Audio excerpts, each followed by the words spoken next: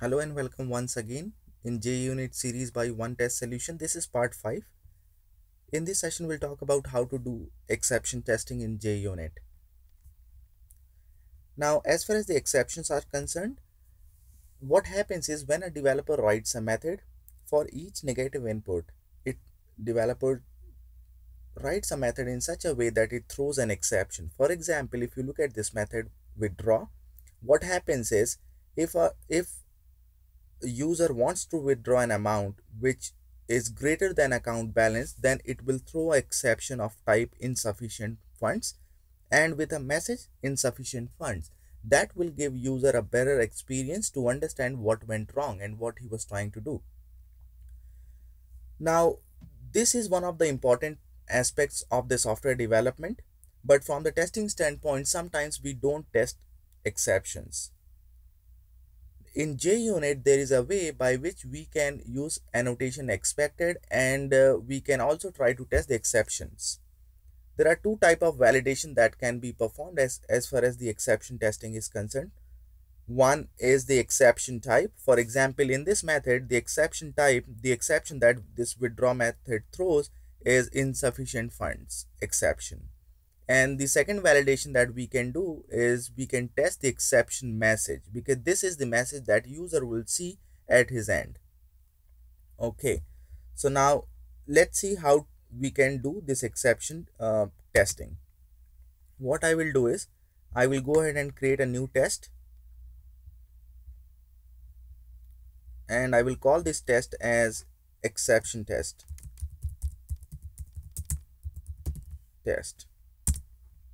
Okay, for if we want to write a test method, we used to write annotation @test.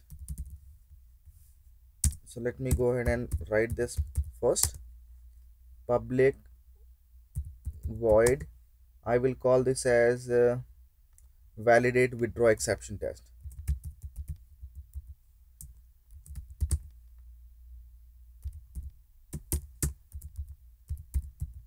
Exception test. We'll go ahead and import this annotation.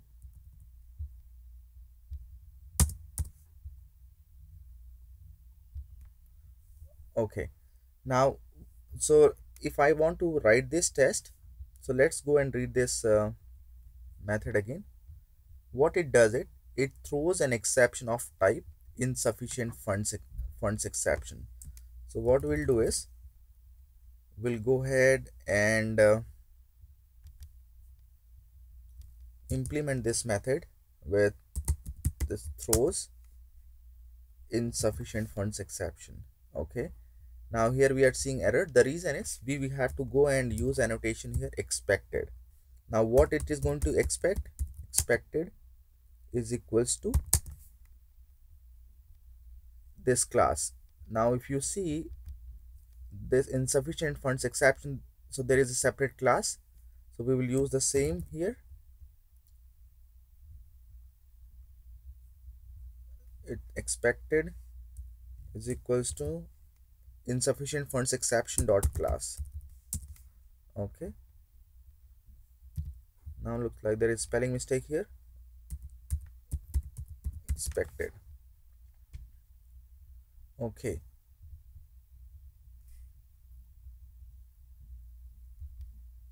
now what we need to do is next control shift. Oh, okay, we have to import this as well. Now let's go and write our test. So what we used to do is we used to make a class of object of bank operation class, bank operation, call as let's say customer equals to new bank operation.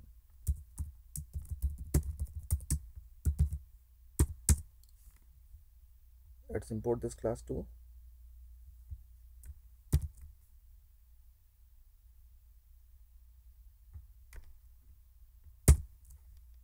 Okay, now we'll call this method customer dot withdraw, and here we are trying to withdraw amount that does not exist. So let's say $1,000. Okay, now what will happen is, this method, if this method is going to throw the exception, then only this method will pass. And if you look at the behavior of this method, if amount is greater than balance, okay, then this method is supposed to throw this exception. And we had this test initial balance is always 0, right? So that means for this test the balance will be 0 and customer is trying to withdraw $1,000. Now if this method throws an exception, then only this test is going to pass. Okay, so let's run this test. Run as JUnit test. Okay, now this test is passed. That means the exception is thrown. Okay, let's do this way. I will do minus $10. Run this test.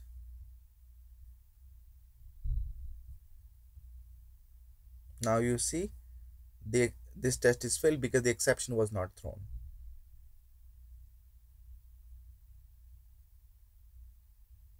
Okay, so we have to test this method. The result is going to be positive when the exception will be thrown. Let's run this again.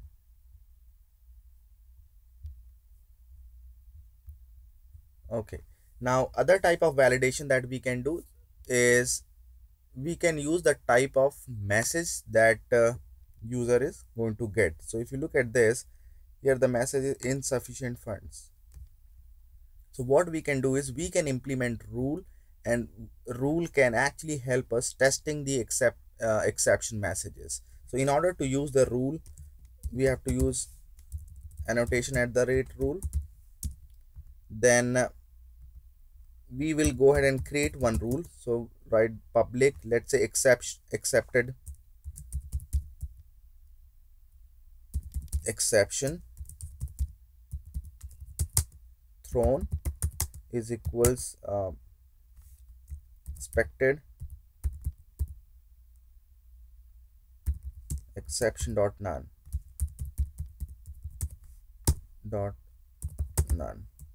Okay, we have to go and import this. Control Shift O, import rule.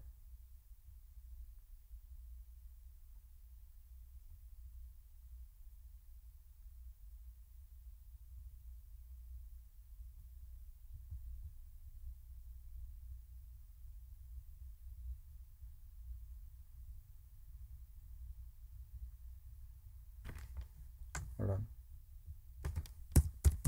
Public expected exception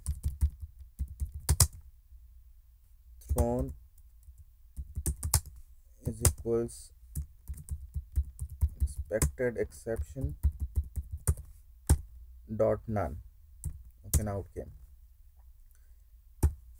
And then, so this is the rule that we set. Okay, now we will go and write our test at the rate test. Write public, I will copy the same name,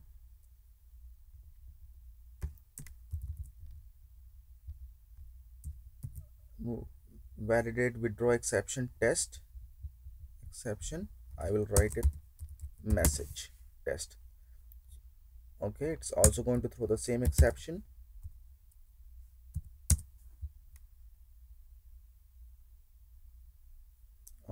This duplicate modifier. Okay, now here what we need to write is, we need to write thrown dot expect. So what are we going to expect? Class. So exception class. So exception is our insufficient funds exception dot class. So I will write this.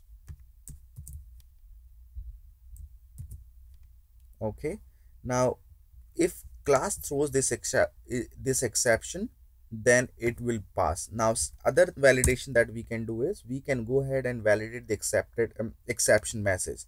So again, thrown dot expected message. You see here expected message,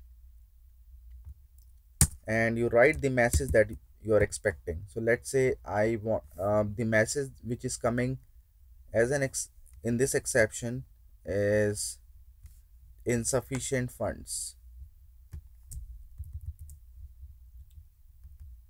Go ahead and write this funds, and then you can go ahead and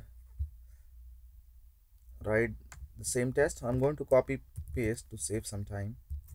Okay, now if you run this test is going to validate the exception message as well this time. Run as JUnit test. Okay, see that this test is pass. Now let's say I'm going to change this message to make sure the test fails. Say not accept. Okay, now what I'm in this test, what I'm trying to validate is this, that this method withdraw throws an exception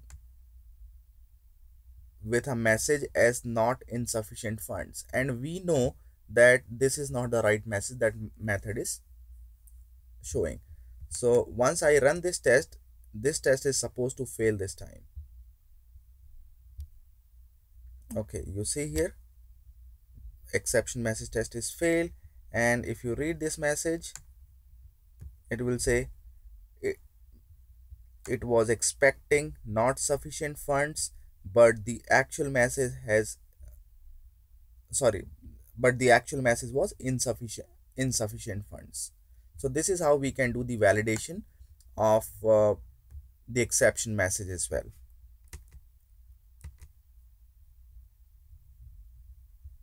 Okay, so now we have seen this test. Except for exception testing, first test we made where we have used the annotation expected, which actually tests whether the method is going to throw the exception or not. Second test that we have seen where we have validated the expected message as well, along with the exception type. This can be implemented using rules. So here we have set up one rule, expected exception thrown is equals expected exception dot none. Okay, thank you so much for watching this video. Additionally, you can go ahead and subscribe our channel for latest updates and free videos. Thank you.